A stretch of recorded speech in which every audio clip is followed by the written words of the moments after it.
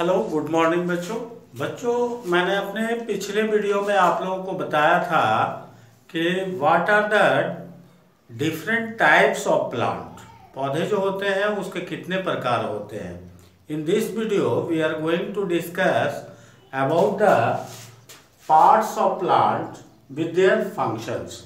यानी कि इस वीडियो में बच्चों हम लोग समझेंगे कि कौन कौन से पार्ट्स होते हैं, पौधे के कौन कौन से पार्ट्स होते हैं और उसके क्या क्या फंक्शन होते हैं, यानी कि उसके कौन कौन से काम होते हैं।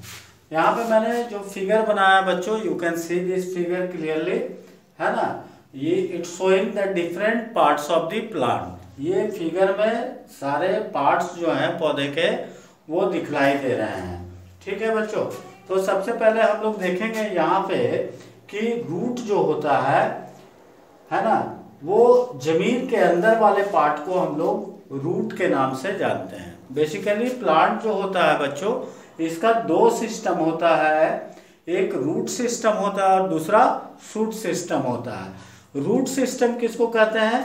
वैसा सिस्टम जो कि जमीन के अंदर ग्रो करता है उसको हम लोग रूट सिस्टम कहते हैं। और शूट सिस्टम किसको कहते हैं? वैसा सिस्टम जो कि जमीन के ऊपर ग्रो करता है, इसको हम लोग क्या कहते हैं बच्चों? शूट सिस्टम कहते हैं। तो शूट सिस्टम में बच्चों you can see different parts होते हैं। रूट सिस्टम में केवल रूट होता है। बच्चों रूट जो होता है वो क्या है? तो ये थ्रेड लाइक स्ट्रक्चर है जो कि जमीन के अंदर में ग्रो करता है। ये थ्रेड लाइक स्ट्रक्चर होता है, मेनली दो प्रकार का होता है, जिसे कि हम लोग टैप रूट और फाइब्रस रूट के नाम से जानते हैं। टैप रूट किसको कहते हैं? जिसमें कि एक मेन रूट निकलता है और बहुत सारा उसके साथ साथ लगा हुआ रूट्स होता है, उसे हम लोग टैप रूट के नाम से जानते हैं, जिसमें कि मेन रूट एक होता है। ठीक है। और फाइब्रस रूट क्या होता है? तो फाइब्रस रूट में बंच, गुच्छा ऐसा जो है ढेर सारा रूट्स एक साथ ग्रो करता है, उसको हम लोग फाइब्रस रूट के नाम से जानते हैं। तो आइए बच्चों हम लोग समझते हैं कि रूट का सबसे पहले क्या फंक्शन है। तो रूट का बच्चों फंक्शन क्या है कि it hold the plant firmly into the ground, यानी कि ये पौधों को मिट्टी में अच्छी तरह से पकड़ के रखने का काम करता है।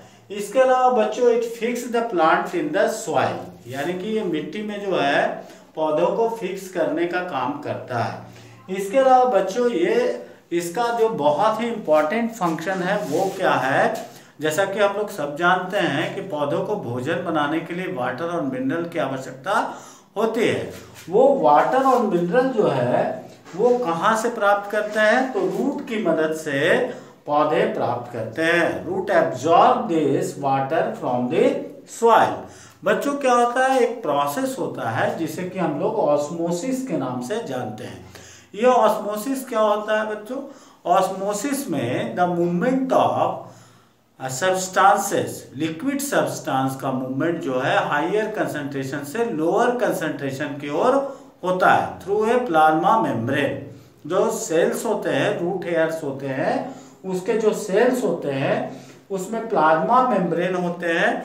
तो वाटर जो होते हैं उनकी ओर मूव कर जाते हैं, हाई कंसंट्रेशन में मिट्टी में रहते हैं और वो लो कंसंट्रेशन चूंकि जड़ में होता है, इसलिए वो लो कंसंट्रेशन की ओर मूव करके चले जाते हैं और पौधे उसे एब्जॉर्ब कर लेते हैं। तो बच्चों हम लोगों ने देखा कि रूट का क्या क्या फंक्शन है। पहला फंक्शन है कि hold the plant firmly into the ground, it fix the plant in the ground, it absorb water and mineral from the soil. ठीक है। इसके अलावा बच्चों कुछ मॉडिफिकेशन होता है, कुछ जड़ ऐसे होते हैं जो कि बदल जाते हैं, उनमें परिवर्तन हो जाता है और वो अपने काम के अलावा दूसरा काम करने लगते हैं। जैसे कि some plants having very big leave, है ना, बड़े बड़े रूट्स होते हैं कुछ पौधों में, जैसे कि तुम्हारा कैरोट हो गया, है ना, उसके बाद तुम्हारा और एक बीट रूट हो गया, है ना। ये सब क्या है बच्चों? ये सब जो है स्टोरेज करने का काम करता है, यानी कि प्रिपेयर्ड फूड जो है पौधों के द्वारा बनाया गया जो भोजन है उसे एब्जॉर्ब करने का, रखने का काम करता है। उसमें स्टोरेज करने का काम करता है, उसे एकत्रित करके भी रखता है ना। तो इस तरह के रूट जो होते हैं वो क्या करते हैं, स्टोरेज करने का काम भी करते हैं। तो अभी बच्चों हम लोगों ने देखा कि रूट का क्या फंक्शन है। Now see about the function of the steam. तो स्टीम क्या होता है बच्चों, स्टीम जो होता है green woody structure present in plant is known as steam. The main function of steam is to bear flower fruit etcetera, यानी कि फूल लीव्स ये सब जो है जितने भी अदर पार्ट्स है उसको धारण करने का, उसको रखने का काम कौन करता है, तो स्टीम करता है बच्चों। इसके अलावा स्टीम जो होते हैं, स्टीम के अंदर में बड़े बड़े पेड़ में, जैसे कि हो गया ट्री बड़ा पेड़ होता है, तो उसमें एक मेन स्टीम पाया जाता है जिसे कि हम लोग ट्रंक के नाम से जानते हैं, ठीक है। और ये क्या करता है बच्चों, इसके अंदर में जो खास प्रकार के टिश्यू होते हैं जो कि एक पाइप ऐसा स्ट्रक्चर का निर्माण करते हैं जिसे हम लोग वस्कुलर बंडल के नाम से जानते हैं, जो कि जाइलम टिश्यू और फ्लोएम टिश्यू से मिलकर बना हुआ होता है, ठीक है। तो जाइलम टिश्यू वो पाइप लाइक स्ट्रक्चर क्या करता है कि वाटर और मिनरल को ऊपर की ओर पत्तियों तक पहुंचाने का काम करता है। जाइलम के बारे में अभी हम लोगों ने बात किया कि जाइलम जो होता है वैसा पाइप लाइक स्ट्रक्चर बना देता है, ऐसा टिश्यू जो कि वाटर और मिनरल को पत्तियों तक पहुंचाने का काम करता है। एब्जॉर्ब तो रूट करते हैं बच्चों, लेकिन पत्तियों तक कौन पहुंचाता है, पत्तियों तक पहुंचाने का काम स्टीम का होता है, क्योंकि उसमें पाइप लाइक स्ट्रक्चर होता है। और जो वाटर और मिनरल का जो मिश्रण होता है, घोल जो होता है, उसे हम लोग एसेंट ऑफ सैप के नाम से जानते हैं। ये एसेंट ऑफ सैप जो होता है उसे कैरी करने का कौन काम करता है, तो स्टीम काम करता है बच्चों। तो अभी हम लोगों ने देखा कि रूट का क्या फंक्शन है, स्टीम का क्या फंक्शन है। Now see about the function of leaf. तो लीफ का क्या फंक्शन है बच्चों, हम लोग जानते हैं कि लीफ जो होता है वो पौधे का किचन के रूप में काम करता है, यानी कि जो भोजन बनाने की प्रक्रिया होती है पौधों में वो लीफ में ही होती है। Leaf is the organ, this is the flat green structure present in the plant which is the major part of the plant and contain chlorophyll, thus helps in the process of photosynthesis. photosynthesis के process में ये मदद करता है। What is photosynthesis? तो photosynthesis is a process by which all green plants prepare their food in the presence of sunlight, carbon dioxide, water and minerals, है ना। वो अपना भोजन जो है ग्लूकोज के रूप में, स्टार्च के रूप में बनाते हैं और उसे डिफरेंट पार्ट्स में भेजते हैं, ठीक है। इसके अलावा बच्चों लीव्स का क्या फंक्शन है, इसके अलावा लीव्स का फंक्शन है कि it helps it perform the process of transpiration. तो ट्रांसपिरेशन क्या होता है बच्चों, transpiration the loss of excess water present in the plant is known as transpiration. जो पानी, अधिक पानी अगर पौधे में होता है तो वो पानी को क्या करते हैं, रिलीज कर देते हैं एटमॉस्फेयर में, वाटर वेपर के रूप में रिलीज करते हैं। और इस प्रोसेस को हम लोग क्या कहते हैं, ट्रांसपिरेशन के नाम से जानते हैं। तो leaves not only perform the process of photosynthesis but is also perform the process of transpiration. तो बच्चों हम लोगों ने देखा कि रूट का क्या फंक्शन है, स्टीम का क्या फंक्शन है, लीफ का क्या फंक्शन है। Now see about the function of the flower and fruit. Flower का क्या फंक्शन है और फ्रूट का क्या फंक्शन है। तो सबसे पहले हम लोग समझेंगे बच्चों कि फ्लावर जो होता है वो क्या है। तो flower is the most beautiful part of the plant. Plant का सबसे सुंदर पार्ट जो होता है फ्लावर होता है।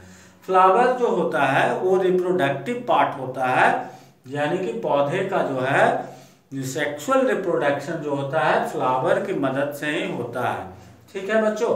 तो ये जो फ्लावर होते हैं ये फ्लैट है ना, कलरफुल, सेंटेड, अट्रैक्टिव स्ट्रक्चर होता है present in the plant and helps in the process of pollination. It contain male part as well as female part. ये मेल पार्ट भी कंटेन करता है फ्लावर और फीमेल पार्ट भी कंटेन करता है। तो ये प्रोसेस में मदद करता है पॉलिनेशन के प्रोसेस में। तो पॉलिनेशन क्या होता है बच्चों, पॉलिनेशन जो होता है वो प्रोसेस है जिसमें कि the transfer of pollen grain from anther to stigma, है ना। यानी कि जो पोलन ग्रेन होते हैं जो कि मेल गीमेट कंटेन करते हैं उसको हम लोग पोलन ग्रेन कहते हैं। और वो पोलन ग्रेन जो है कहाँ ट्रांसफर होता है, एंथर में रहता है और वो ट्रांसफर हो जाता है स्टिग्मा में, यानी कि फीमेल पार्ट में चला जाता है। तो इसी ट्रांसफर के प्रोसेस को हम लोग पॉलिनेशन के नाम से जानते हैं। The transfer of pollen grain from anther to stigma is called pollination and flower helps in the process of pollination. पौधे जो होते हैं, पौधे के जो फूल होते हैं वो पॉलिनेशन के प्रोसेस में मदद करते हैं। तो किस प्रकार से मदद करते हैं बच्चों, it attract the bees, butterfly, insects, ये सबको अपनी ओर आकर्षित करते हैं।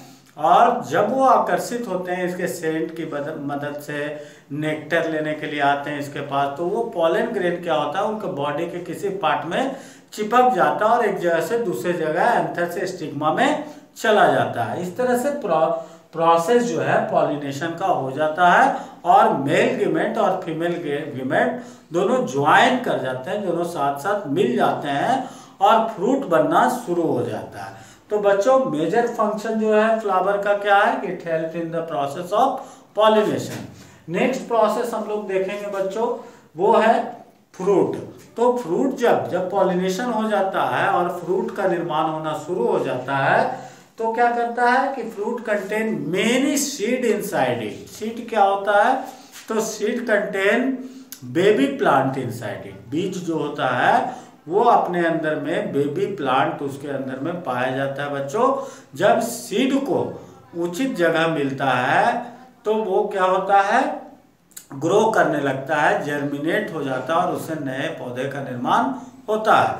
तो फ्रूट क्या है बच्चों, the juicy and fleshy structure present in the plant is known as fruit, है ना। It contains generally most of the plant contain fruit and the fruit contains seed inside it and seed contain baby plant inside it. seed जो है उसमें baby plant अपने अंदर में रखता है और जब वो फेवरेबल कंडीशन उसको मिलती है तो वो फेवरेबल कंडीशन में ग्रो कर जाता है, नए पौधे का निर्माण करता है। तो इस तरह से फ्रूट जो है वो क्या करता है बच्चों, it helps in the process of production of new plant. New plant को प्रोड्यूस करने में मदद करता है।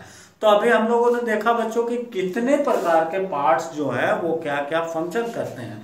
तो रूट का फंक्शन हमने देखा कि ये होल्ड करता है पौधों को, फिक्स करता है मिट्टी में, एब्जॉर्ब करता है वाटर एंड मिनरल को और स्टोरेज करने का भी काम करता है। जो बना हुआ भोजन है वो स्टोर्ड भी करने का काम करता है कुछ पौधों में, है ना। इसके अलावा हम लोगों ने स्टीम के बारे में देखा कि स्टीम क्या करता है, to it beer flower and fruits and carry water and mineral to the leaf. इसके बाद हम लोगों ने देखा कि लीफ का क्या फंक्शन है, तो it perform the process of photosynthesis and the process of transpiration.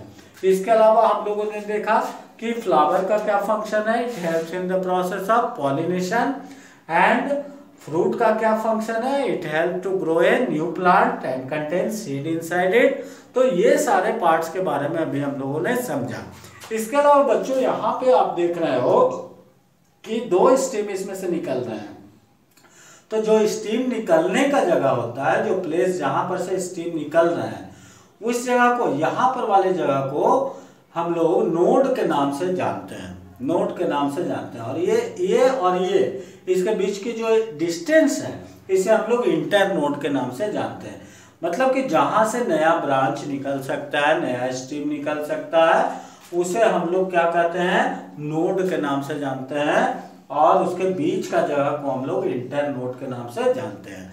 बड क्या है बच्चों, यहाँ पे मैंने स्ट्रक्चर जो बनाया है बड, बड किसको कहते हैं, तो बड जो होता है this is the beginning of the flower. ये फ्लावर का जो होता है वो बिगिनिंग है, इसको हम लोग बड के नाम से जानते हैं। तो बच्चों हम लोगों ने देखा कि कितने पार्ट्स जो होते हैं और उनके क्या क्या फंक्शन होते हैं। इन my next video I will meet you again with my next video, है ना। और उसमें मैं डिस्कस करूंगा कि फ्लावर जो होते हैं उसके कितने पार्ट्स होते हैं और पॉलिनेशन क्या होता है, किस तरह से पॉलिनेशन होता है, और उस पार्ट्स का, हर पार्ट्स का क्या क्या फंक्शन होता है और पौधे जो होते हैं वो फ्लावर से कैसे सेक्सुअली रिप्रोड्यूस करते हैं। ओके बच्चों, तो you enjoy this video, C and study well, right all the contents, remember all the contents. Okay, bye.